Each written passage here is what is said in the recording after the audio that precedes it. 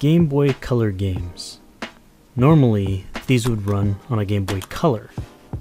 If you tried to run them on an original Game Boy, there's a little notch that has some plastic. Whenever you try to power on the device, it collides with the cartridge itself because the notch is not in the cartridge.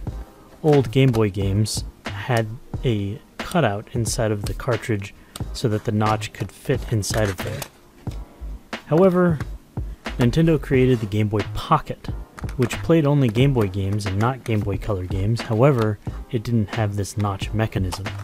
So I thought, what would happen if we took a Game Boy Color game and tried to play it on a Game Boy Pocket? So let's take a look. So what we have here is a Game Boy Pocket, and we're going to go through a series of Game Boy Color games just to check them out. What you'll notice is each one of the Game Boy Color games has their own unique screen to let the player know the game only operates on a Game Boy Color and not on the Game Boy that they're playing on.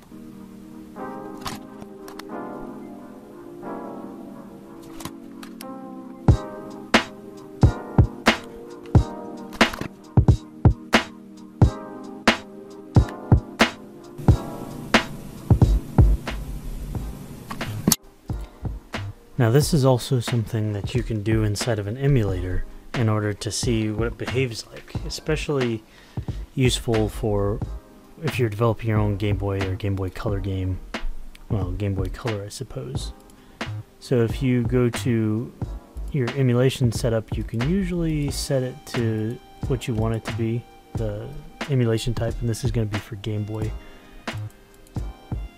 So we're going to try to load this in, and you'll see that it has the message here showing you that you can't play this on a Game Boy. So we'll see how we can do it here inside of Same Boy, which is a much more popular one. You can just go to emulation options and change this to just Game Boy. And in that way we'll see the error message. I don't know what to call this. The go buy a Game Boy Color message. So something you may be wondering is how do they know which Game Boy that you're playing on to show that message?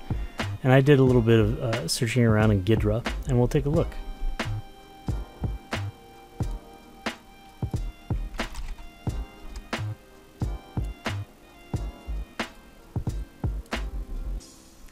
Okay, so the Game Boy, you can jump to 150, and that's where the Game Boy execution starts. Now what you'll notice here is that A is immediately, the very first line of code, A is immediately being set into this particular address here. It's memory, so we can rename this, call it Game Boy type. And then we can show the references, and it's writing on line 150, and it's reading over here inside of this unknown function. And you'll notice here that it's looking for the value 11. It's comparing with the hex value 11. And that value is actually determining if it is Game Boy Color. So when the Game Boy starts up, A contains the value that tells us what kind of Game Boy this is. If it is an old Game Boy, it would be the value 1. If it is a Game Boy Color, it's going to be the value 17, or 11 as you see in hex here. And that's what's going to actually call the code and determine whether we need to present the error message or continue on with the game. And each game technically can do whatever they want in this way. You may have saw that the Japanese Pokemon game showed some copyright information before it jumped to the error screen. So each game could technically run some Game Boy code, or even run a mini game or whatever it wanted to do to present that error message. So those explorers among you may be wondering, what happens if we try to trick the Game Boy into running the game anyways? So let's first open it up and see what it looks like when we run it as a Game Boy Color game.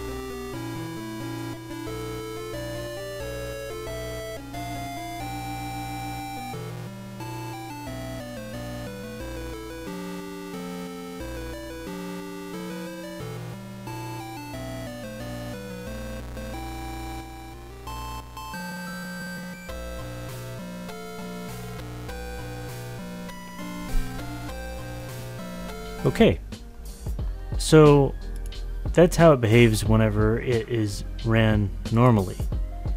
So what we're going to do is we're going to take our knowledge of how it is run from what we learned from Ghidra between the 1 and the 17 value and force it to be 17. Okay, so I've forced the state of the Game Boy to be running the cartridge as a Game Boy and not Game Boy Color anymore, so we see this. Now we know that our program starts at 150 here, and this is where we load A into that memory. So we're just going to put a breakpoint here on the line after. We're going to reset and run, so now we're stuck here, and we're going to find that memory address. So looking at the memory address, we have 0E01, so we're just going to type in, we're going to leave it the way it is, we're going to say 0E, and then instead of 01, we're going to say 11 to make it think that it's a Game Boy Color. And we're going to continue playing it and see what happens.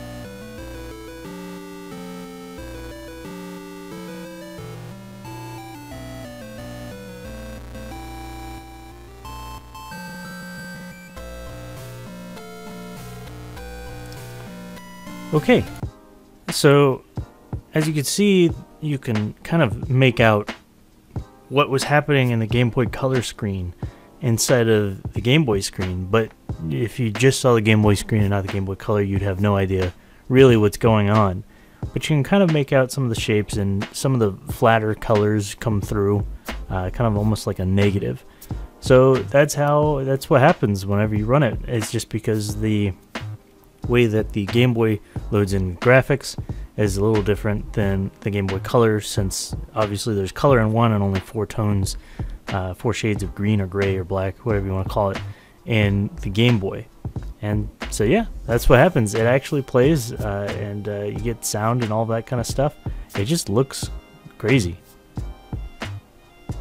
Now I know this is a little bit of a short video, but it's kind of cool to look at how this operates, and if you're going to make a Game Boy Color game, you should consider how it will behave when you put it in something like the Game Boy Pocket. And you should, I recommend making a little mini game or something kind of fun like that as your error screen. But you could just present an image like pretty much every Game Boy Color game that we've presented in the video. I did record myself going through Ghidra and editing and testing and changing labels and trying to find where all the pixels were for, or all the tiles were for the error screen inside of this game, and it was a lot of fun. It was really long, and I thought, well, this is going to be a little bit crazy to put up and talk over because I'm all over the place in that one. But I boiled it down here, and as I'm playing, I'm probably playing a sped up version of all the stuff I was doing in the background at this moment. But anyways, thanks so much for watching, and if you have any questions or any suggestions on things that I can look through, and yeah, thanks for watching. I'll see you in a future video.